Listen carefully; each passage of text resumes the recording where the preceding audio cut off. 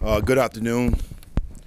I'd like to start out by giving Mr. Tepper a thanks of gratitude on my part for giving me this opportunity to lead this franchise and this football team for the past 13 weeks. It's been a tremendous pleasure for me to work with those men in that locker room and to sort of help steer this organization in what I consider to be in the right direction, a positive finish on their part. And with that, I'll take your questions. As I understand you're going to interview tomorrow. Can you talk about that and what your pitch will be? Well, one thing, David, you'll find some consistency with me, and that is that I'm not going to express on anything beyond today, and really with the exit meeting with these players as we move forward. So I'm just going to keep that private. What's the latest on the two starting guards and their injuries? I won't know anything until the MRIs come back. I think for the most part it's nothing serious, I hope, but I don't want to confirm until I really know. You just mentioned being able to lead this team at this time. As you begin to reflect, what will be the most significant moment for you having led these men right now?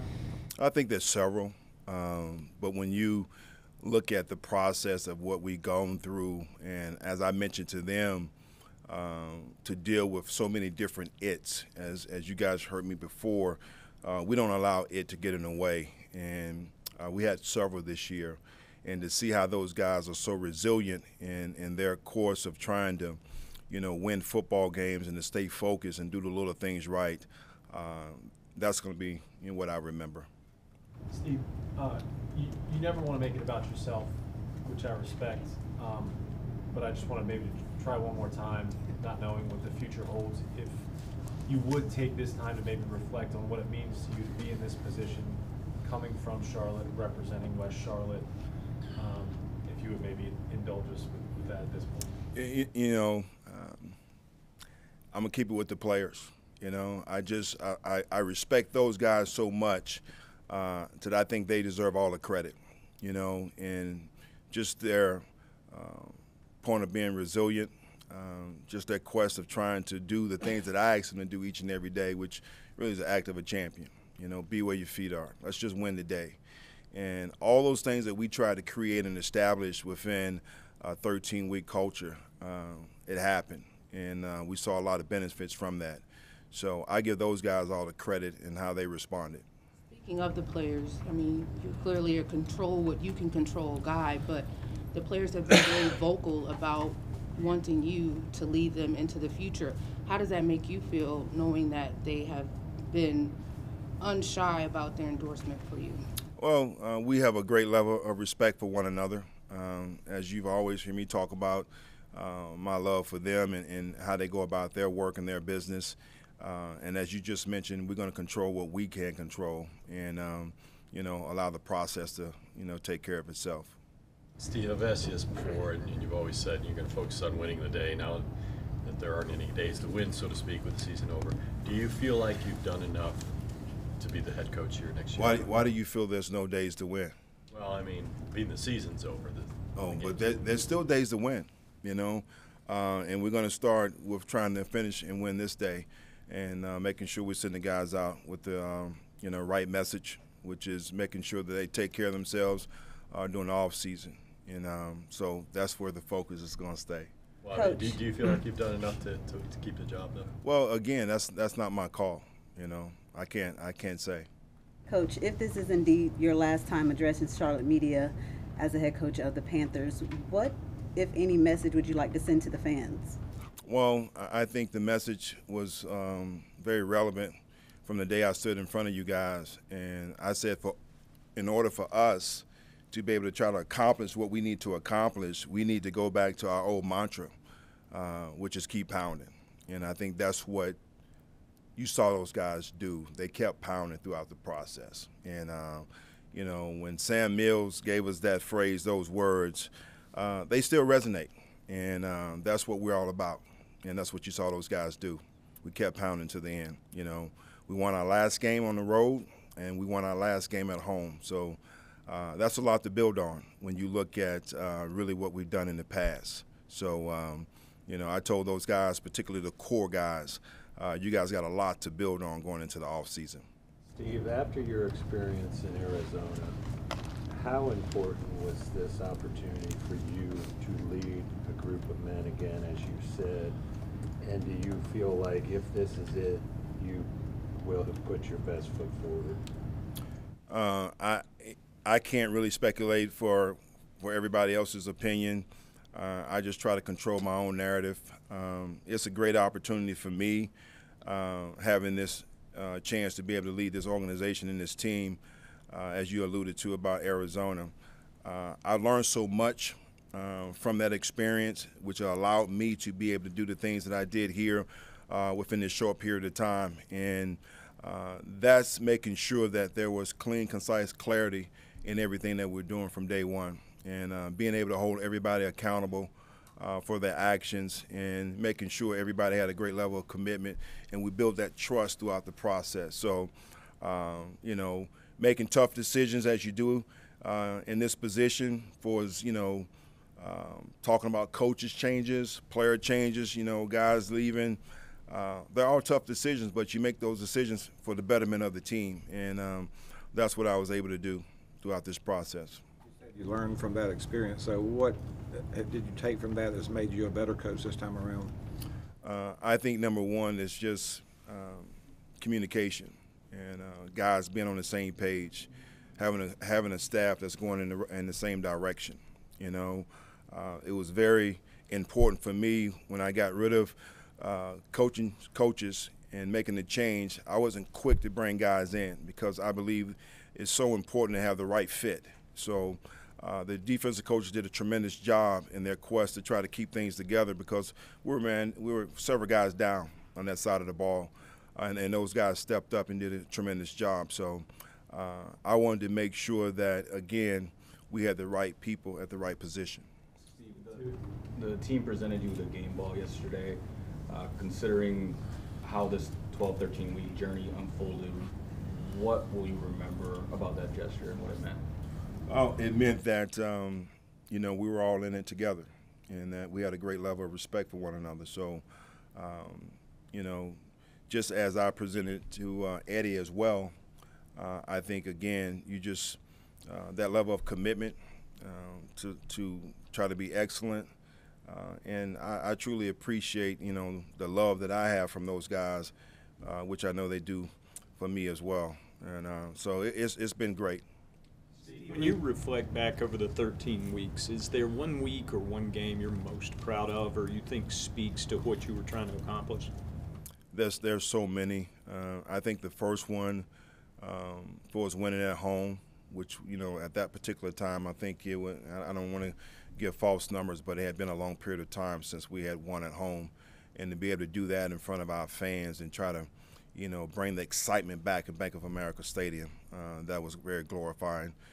And to do it against a guy that many consider to be the best at that position. And when you look at our DNA, as I talk about all the time, just element of finishing, for us to be able to finish that last game the way we did yesterday, I thought was very impressive because it took everybody in all three phases to get it done. And, we did something that we haven't done, winning 2 in a row, and we talked about that, leading here with Denver and going to Seattle, going against a hostile crowd, 12th man, et cetera. So there's several examples, man, where those guys in that locker room really stood up and got the job done. Expanding on the second part of Joe's question, do you feel any sort of kind of peace or satisfaction that you did, no matter what happens, that you did kind of put everything out there that you wanted to put forward as a, this is who I am as a head coach this season? Yeah, I've always felt that peace because I'm very confident in who I am. I know whose I am and who's in total control, so I never waver from that. But, it's nothing that I ask the players that I'm not willing to do myself. And so I'm always trying to be accountable, great level of commitment, trying to build that trust. no, I'm completely satisfied with the job that we did. Steve, as you look back over the season, how difficult was it to manage the quarterback situation, which has kind of been in flux really for a few years here, and how can you speak to how important it is to have solidify that position? I think, and I said these words earlier, I think it's about communication, clear, concise clarity. That's what I gave those guys. So I didn't really go to talk to, PJ separate. I didn't go to Baker. I didn't go to Sam. We all sat down and we talked together as men do. And I gave them clarity on the direction in which we were going. Sometimes you don't like it, but they had a great level of respect when you can come to them directly and tell them this is what it's going to be this particular week.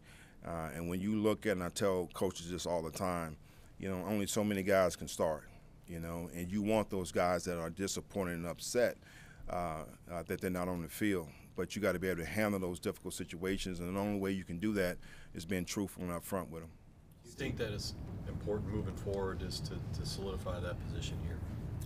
There's several positions, and when you talk about really trying to get to where we need to be, that we need to upgrade. So it's not just one, but there's several.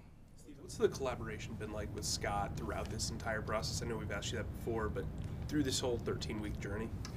We had good communication. We had great dialogue and talking about the roster and the things that we need to do to try to upgrade it in the present. So I think that's really has been the difference, in my opinion, as we talk about, being on the same page, moving forward, and understanding it's all about the team, not about me nor himself. Steve, you're kind of in this position where you're kind of like a restricted free agent, right? Where you're interviewing, but you also have the ability to potentially interview elsewhere. How much does that kind of play into your kind of attack of this offseason? I know you don't want to talk about the offseason, but just that's generally what the situation is. Yeah, we'll have to wait and see exactly what the future holds. Again, it's a process that we have to go through, and you're right, there may be other things, but right now I'm just trying to stay focused and see exactly what comes. Because of the minority, the league's poor record with hiring minority coaches. So a lot of eyes are on this situation because a lot of people feel like you've proven you deserve the shot or deserve the job. So how do you look at that and view yourself in playing a role in helping minority coaches moving forward? I hope I play a role helping all coaches and not just minority coaches. And in the way I lead and the way my players play and the way we go about our day-to-day operation and doing it with respect, integrity, all the things that you equate to being a good coach. So I hope I'm more perceived as a good coach and not just a minority coach. I don't really try to get into, again, things that I can't control about, who they're going to hire. I just think, given an opportunity to be able to showcase your talent and then let the chips fall where they may. Do you have other coaches, have other teams asked to interview you? Again, I'm not going to, go into any details right there in regards to the future. Steve, if I can ask you just two quick things. One is, in that 13 weeks, do you have any regrets as to anything you did or the results that happened? Okay. You gonna want me to answer the first one? Okay. So I would say no, because as I look out here and I expand my vision, and I see all of you guys, let's just call a spade, right? None of you guys expected us to even be in this situation. So to be able to take a 1-4 team and to be able to, get to the doorstep of possibly winning this division and going to the playoffs, I have no regrets whatsoever, and to create an identity, to breathe some life back into this football team and the respect within this organization that we started to receive throughout the league of the identity that we created. We set franchise records for rushing and total yards. We went on the road and won big football games that no one gave us a chance to win in Seattle. So, no, I don't have any regrets. And given all that, the second part is, so when Mr. Tepper fired Matt Rule, he said, will Steve Wilks have a shot at this job? And he said if he does an incredible job, he will. Incredible was the word he used. So I just want to ask you, do you think you did an incredible job? I think that's you know, someone's opinion of what they consider to be incredible. You know, what I consider to be incredible and the things that I do around the house, my wife doesn't see it that way. You know, so it just depends on how you perceive what's incredible. So I'll let him determine that factor. We've heard from several players what it's meant having you as a head coach, which appears to go beyond the football side of it. I mean, Frankie Luvu mentioned you're like a father. We heard Brian Burns say today, I'll fight for Wilks. What have they given you? Oh man, they given me their all, and how they work, how they go about their business, their great level of commitment. The one thing that I like, and I told these guys when I first took over, and I know it's a cliche that I talk about all the time, but just act like a champion for me, all right? Be accountable, all right? Every day that you walk in this building, man, show me a great level of commitment. And I know you guys can't see it right now. We're sitting here, we're 1-4, we're 1-5, but trust the process. Trust me in what I'm trying to get done. And they believed in that. And I appreciate them for that. So I never question. I told these guys this past week, I never question how we went about our business each and every day. These guys work hard every day, you know. And what I talked about is excellent preparation. Now let's make sure this leads to game day execution. And that's what we have to do, and that's what we always talked about finishing. So, you know, everybody talked about the game yesterday. You want to, you know, criticize and point out different things, quarterback rating, you know, we couldn't pass the ball. Defense got the first drive, you know, and they scored. Well, I can go back and pull those certain things out I just talked about. Anybody has Aaron Rodgers' number, give him a call today and say, would he take this win over a quarterback rating? And I guarantee you say he'll take the win. So let's quit worrying about the numbers. And until they change the outcome of what a win is, which I thought and still perceive to be having more points in the end as your opponent, that's what a win is, right? So other than that, it's not an ugly win. So again, we're not going to sit here and take what I feel like those guys accomplished. No, they played their butts off yesterday. That game kind of symbolized what this entire season kind of was, right? Like it started off, you know, kind of from behind, and then it kind of had a rocky start, and then you guys ended up pulling it out at the end. I was just curious, have you been able to reflect on this journey at all through that, maybe that experience of this last game? Well, yes and no. And I looked at it as I told those guys, it's like we have been to the point where we played 3.5 great quarters. You've seen that a lot of times in games, particularly going back with the Tampa game. And this was just like totally opposite, to where 3.5 quarters we really didn't perfect our craft and doing the things that we needed to do. But all of a sudden in the fourth quarter we came together. And to me, that's what it's all about, you know, that element of finishing in all three phases. You know, we talked last week, many of you in this room, about CJ and was he loafing on that one particular play, you know, and whatnot. But no one has yet to talk about when he missed the tackle yesterday, got up off the ground, sprinted and tackled the guy and punched the ball out from behind and took 3 points off the board, okay? You know, that's what we're talking about for, is evolving. And, man, no, it's just those guys fought their tails off yesterday. Hey, we'll do a couple more. Kind of piggybacking off of Deshaun's question, since you've been here, I've heard the phrase leader among men when describing you. What does that mean to you? What does that phrase mean to you? It's hard for me to really determine because you hear it so many times and sometimes loosely, but I try to tell people I'm a leader of people. When you look at this organization, because what people fail to realize, a head coach, he doesn't only, you know, inspire the team. It's a whole organization, and you set the tone for how everybody in this building thinks. And I think within the last 13 weeks, you have seen the morale in this organization go up, and that starts with the mentality that we create each and every day. So leader of men, I don't know. I just consider myself a leader in general. We don't get. How are we able to stay in the moment and not think beyond, the 13 weeks? How are we able to stay each week focused on just the task at hand and not think about trying to prove a point? Think about the future? I think it's very simple, man. And we had this saying when I was here before: just be where your feet are. When I was coaching at Johnson C. Smith, I came up with a phrase: "Be big time where you are." And you talk to a lot of coaches, a lot of young coaches. They want to evolve, they want to move up, and you get the same thing in corporate America. All right, just take care of what's in front of you.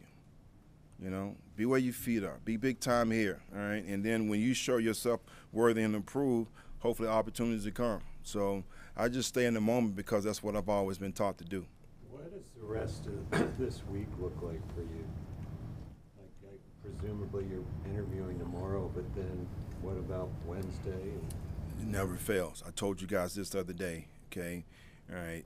Joe always tries to come back and reword the question because he's trying to get me to say something. Hey, I'm staying in the moment, Joe. I'm staying in the moment. So we'll see exactly what happens. Hopefully my wife and I will be able to get away for a little bit and spend some time. And other than that, that's it. What do this one and who else had a question? These two. Coach, not Panther related, but J.J. Watt walked off yesterday and retired. Just your thoughts on him as a player and what he means to this league. I didn't have the opportunity of coaching him, but I still consider him to be like a pillar of the NFL. Just his things that he does outside of football with his charities. I put him in the frame of another guy, several guys that I've coached, but I'm just thinking about Arizona because I was out there, Larry Fitzgerald. Those guys that are so involved in their community and doing things beyond the game. You look here, Thomas Davis. So great player, but he's going to definitely be remembered just beyond his play on the field. First ballot Hall of Famer for sure. We'll do Kelly and Mike. We talked about having the support of the players in the locker room. What's it been like? Have you felt the support in the community? Because there's a lot of people that support you here in Charlotte. I don't get out much, but I do hear it from friends, from family members. Wife and I did go out the other night, and of course, people come up to the table and express, PSL owners how appreciative they are. So it means a lot. All right. Everybody good? Thank you, Coach. Appreciate you guys. Thank you.